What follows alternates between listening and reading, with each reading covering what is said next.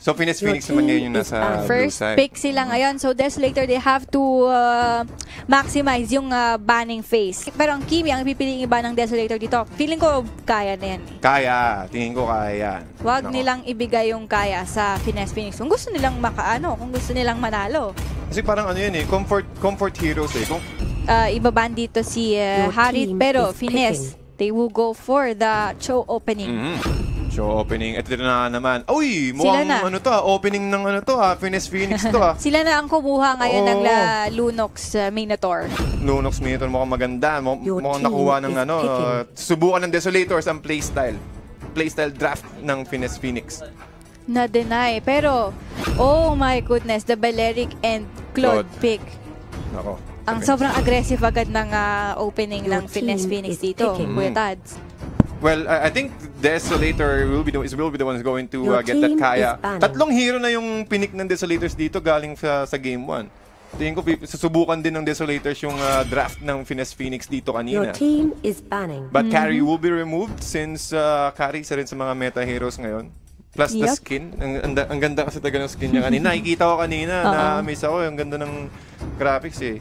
But I think they do lack physical burst at the moment, and Carry is one of those heroes who can deal such damage. Ibaba nila yung Kagura dito. Sasabihin ko pa lang sana na baka mag-double mage sila. There's the Harley. Kasi parang nakukulangan pa ako sa damage eh. Oh, well, they do have magic damage, pero physical damage, nagkukulang sila. Which is, tingin ko kailangan din nila when it comes to late game. Kasi kailangan nila makapagsabayan sa Claude eh. Well, Claude, late game, napakahirap ng hulihin yan. Plus, meron pa silang Gashion. Well, I think they haven't locked it yet. Pero they're hovering over. Plus, the Leomord, potential Leomord pick here from Finesse Phoenix. At sinikir na nga nila yung Leomord. Madam, nako, mukhang makaka 2-0 yata ulit ng Finesse Phoenix dito. And based on performance dito ni Wave, nung Leomord last game, sobrang ganda eh. Oo, ang ganda nga ng performance sa kanila. Alam niyo kung kailan pumasok for a cleanup at talagang binubuhos, inihintay munang ibuhos ni Wave yung, rather yung opposite team yung skills nila bago pumasok si Wave. Plus, the last pick on the side of Desolators, ito lang yung yung tingin ko mag-physical burst sa kanila. They do have the Hayabusa. Finesse Phoenix, they do have the momentum. Ilang beses ko na sinabi kanina, they do have the momentum kasi ganun ka-importante ang momentum sa larong Mobile Legends, mga kaibigan. So, ito na nga naman, play nila kanina, cutting the creep wave for the first creep wave here, Minotaur, and Lunox, then rather Harley, and then they will rotate or try to invade their jungle area sa side ng Desolators. Kaso sa mid lane naman, they do have the Russ and Tats securing this buff. So, tingin ko, I think it will be a little bit more passive comparing to our game earlier, since they're more of a mobile teamfight composition for both teams here. Yeah, that's right. At tingnan natin dito, Finesse, they go for the buff first. So, pinaka-importante sa lahat ng mahalaga. Oo, sa lahat ng mahalaga sa ML. Bukod sa Lord at sa Turtle. Yung mga yung mga buffs. Importante at mahalaga ang buff. Pero tingnan natin dito, Russ being very aggressive onto the top lane, pero tamang kulit lang. Tamang poke-poke lang. Nakaharot lang si Kuya Russ dito. Oo, parang tinatanong niya kung kaya ba nilang i-burst o hindi. Pero kita natin yung Desolator talagang more on cutting the creep wave here, even bringing the Lunox just to get that additional XP or rather the small XP gained from that wave. At ang delikado dito, madam, nakikita ko si Gashion. Nako, Magic Worshipper siya. So, kailangan tagang ang dami nilang damage dealer dito. Actually, parang 4 o 3 nga. Pero tingnan natin dito, Finesse will commit here. Pero wala na. They will choose to disengage on this one. Then, tingnan din natin if Desolators kaya nilang i-pull off itong lineup na kaparehas ng lineup ng Finesse kanina. Pati I'm looking forward for them to ma-force ng Game 3 itong series natin. Course. Pero ito na nga yung unang rotation ng Finesse Phoenix sa top lane. They're looking for the Leomord, pero si Leomord damang tago naman sa brush area. But I think ko may information sila na nandun si Wave eh. Kaso unfortunately wala pang level 4 si Minotaur. Tingnan natin dito, may makahuli. Burst down dito.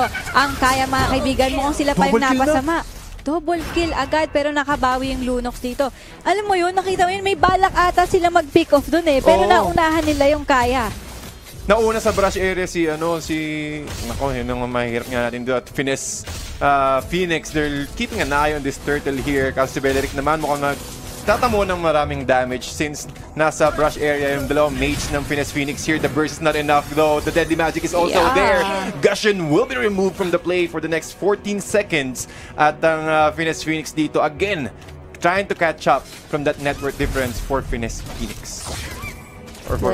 Tignan natin dito. Mukhang may mahuhuli pa ata silang Nako, si Hayabusa. free kill. That's the Hayabusa. Nako, madam. Medyo delicates nga yun. At ang Phoenix ngayon dito naghahanap na ng farm. Unti-unti. At well, both the mages are just looking for farm. As you can see, nagtatago lang sila sa mga brush area. They're just looking for a pick-off. Kasi nakita nila si Claude, kakabalik niya lang sa kanyang illusion. Si Dain, tingnan natin, mukhang mabibigyan pa ata siya dito. Mega kill streak for that Lunox. Nako. Hindi maganda to, Kuya. Nako. Yung Kuya Lunox Tats, pa naman. for Finesse, hindi maganda yung nangyayari. Pero for Desolator, this might be their chance to get back up on their track. Pero Wave, dito mukhang mahasaktan pa ata siya. Pero lalaban pa ata sila dito. Ayun na nga, the Harley will be taken out. Pati ang ganda rin kasi ng initiation nila Once na tumama talaga yung sword spike ng Gusion, mahirap nang umatras. Pero sa bottom lane naman mo makakuha, divine just ginamit na. Pero hindi baka mabubuhay. Kahit anong kunat mo, kahit anong tangkay mo, walang malakas sa marami. At they will be successful to take down. Walang malakas sa marami. Kahit gaano ka-flex. Kahit gaano ka... Kung marami naman yung kalaban mo. Pero may napanood na, parang mga ni Jadzxc, nilalabanan niya yun marami. Yun yung nakakapagtaka Kaya tingin ko meta si si pala yun, si Bruce Lee pala yun. Si Bruce Lee yung nandyan. Nako. Pero medyo passive yung game natin ngayon, mga kaibigan. Walang masyadong action Jackson. Oo, since delikado nga naman kasi, syempre yung mga team ayaw mawalan ng 1 point kumbaga. Pero ito na nga. Of course, ito na magko-commit dito ng 4-man pick-off ang Desolator. Russ, hindi siya mababurst down dito pero lalaban pa ata ang Phoenix Sams. Ano yun? Nahuli. Ito naman yung Leomord. Nagwawala naman mga kaibigan. That's the cleanup force. Wave, tingnan natin mga kaibigan, mahuhuli nila dito si Jadzxc at may dalawa pang naiwan. Napatay nila yung Lunox. Yung Lunox which is yung... Ito ang pinakamagandang target for Finesse at nakuha nga nila dito. Dain just doing his thing on the bottom lane. Nako, at yung Lunox pa dito is galing from 6-0-0. Ngayon, 6-1-0 na siya mga kaibigan. At ang Phoenix, unti-unti sila nakakahabol. Unti-unti sila nakakahabol. Well, technically, sila na nga yung lamang when it comes to network mga kaibigan. Ang kailangan nilang gawin is for them to give some space, more space for Claude to get their items. Makakuha pa, ito na sinasabi ko. Meron na, yung Leomord lalo, 4-0-1. At malapit na siya magkaroon ng endless battle, mga kaibigan mo. So, kapag endless battle yan, mas madali niya makaka-burst out. At makaka-dish ng damage when it comes to the next team fight. Pero Mika, nagtatago siya dito sa damuhan. Naku, may nahuli na naman. Ito na nga, si Wave. Naku, yung Leomord, mga kaibigan. Pero delikado pa nga ito. Maburst down siya dito ni Harley. At ang katinong deadly magic talaga. Kahit iniwan na ng kaya parang calculated nila mamamatay si Leomord doon at napakagandang pick-up na naman yung the side of Desolators. Nako.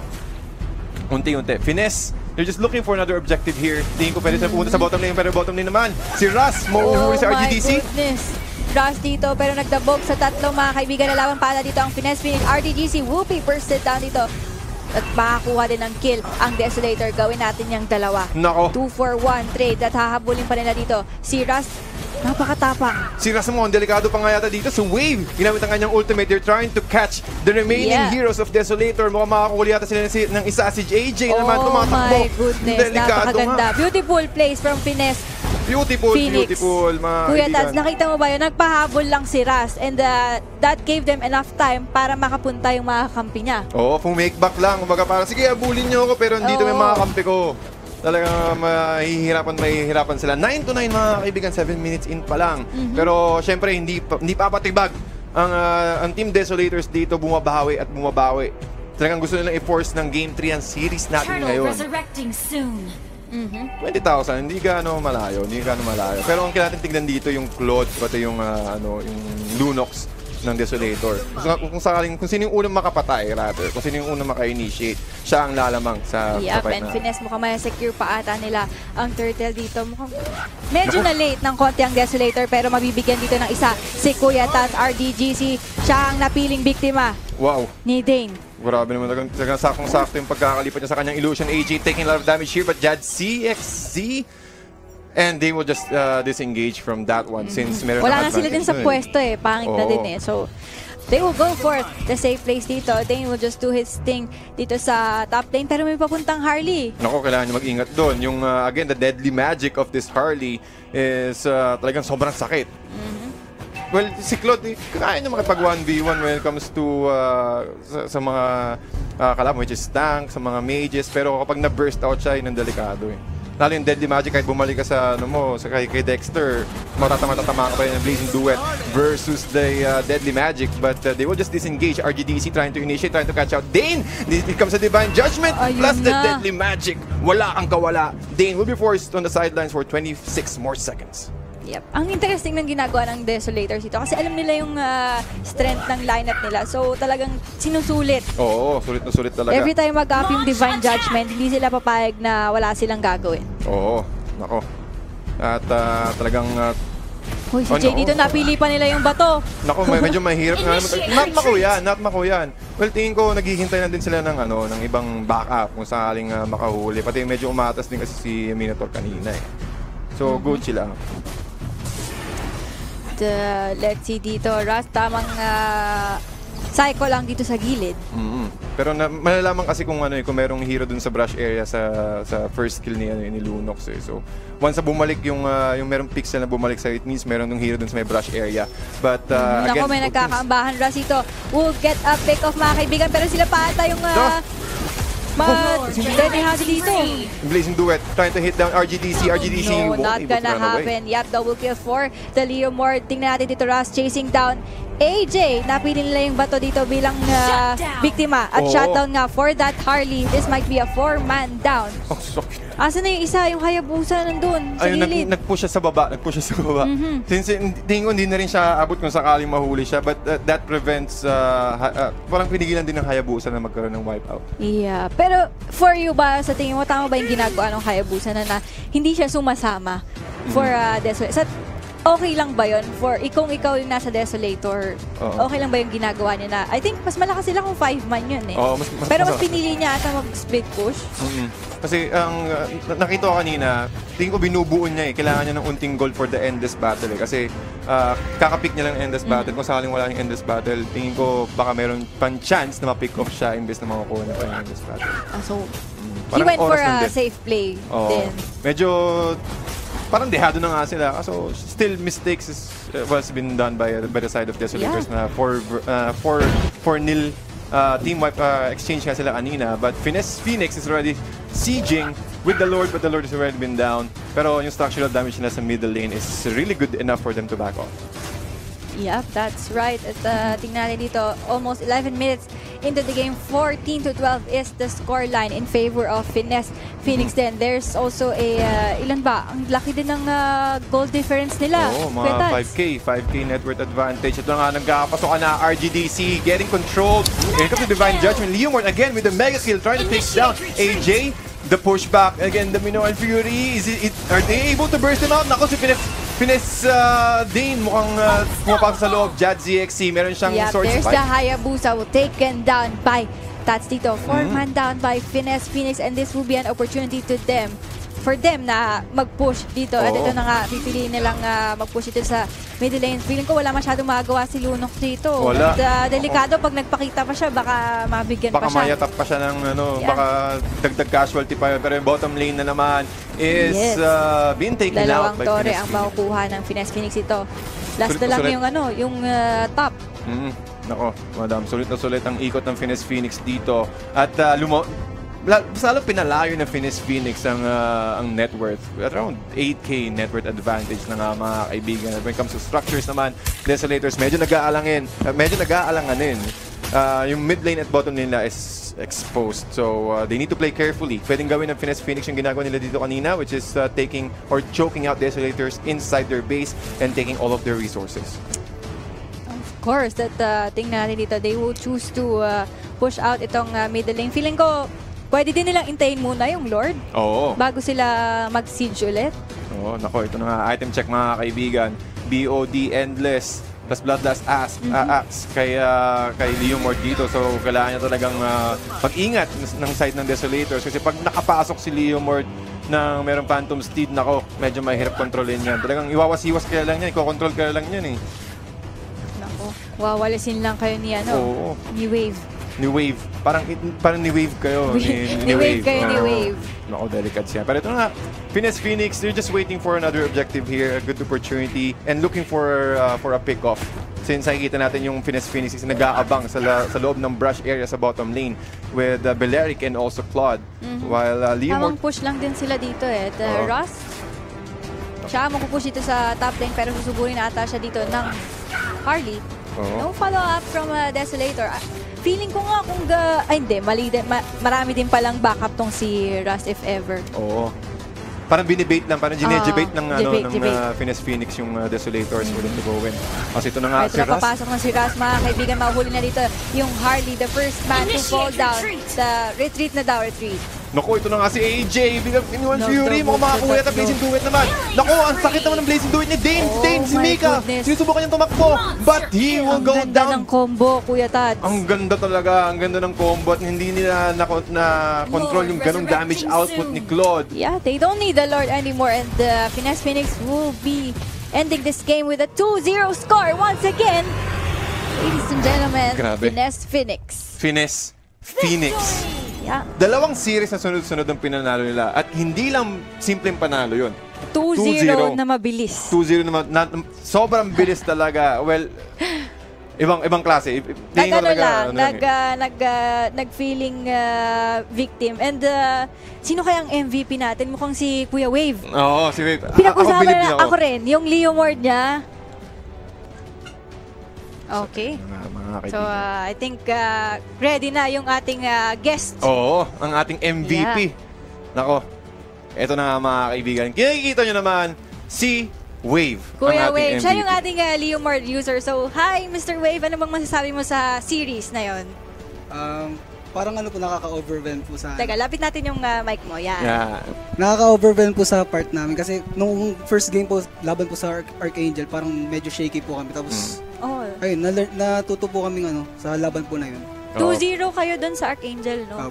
Nako, bumawi ang mga api, mga kaibigan. Pero ano bang main mo ba tong si Leomord? Ba't ganun kakagaling mag-Leomord? Nag-top 1 Philippines na rin po dati. Kaya pala umangangot yung Leomord mo. Ang katimin. Sobrang sakit ng Leomord mo. Nakakati si Tats kanina. Oo. Parang kakasta ko. Grabe, ang sakit. Pati yung timing ng pasok mo. Calculated mo lahat, ano? And of course, ano bang... Kailan ulit yung game nyo? Last series nyo na to, no? Opo, last na po yan. So, ano bang masasabi mo na nag-advance kayo sa second spot? Mas pagbubutihin pa po namin yung practice namin. Oo. Para po mas maging solid po kami. Oo, parang ano yan eh, parang practice mo. Parang naman makuha mo yung momentum pati yung yung galaw. I think malaki rin yung possibility na sila yung isa sa makapasok dahil witness greatness, kailangan nilang ma-2-0 yung yung Archangel. Archangel sila yung top seed natin. So, Kuya Wave, meron ka bang gustong i-shoutout or pasalamatan dyan? Shoutout lang po sa sponsor namin kay Ate Yuna po, tapos sa mga family ko po, sa classmate ko, at sa mga kaibigan ko. Yan po. Nag-aaral ka pa ba? Grade 12 po. Talaga? So, paano mo napapagsabay yung Mobile Legends and studies mo? Ayun, pag-uwi po sa school yan, practice. Talaga? So, nakakagawa ka pa ng assignments mo? Nakakagawa po naman po. Ano yung mga best practices? Yun yung gusto mo malaman sa mga plays ng Leomord mo kanina. Yung mga best practices mo na pwede mo sabihin sa ating mga yung lang po, players ng viewers. Pag nag-Leomord po kasi ako, inintay ko po muna po mabuhos yung mga skill ng kalaban. Mga pag finisher po kasi, finisher po yung Leomord. Clean up, yun nga yung tinatawag natin. So, yan, paano ka pa, in-spam mo ba talaga yan? Po, dati po. Top 1 na Philippines. Sakit nun, man. Kaya, so, next, i-aim mo na next ang global. Top 1 global.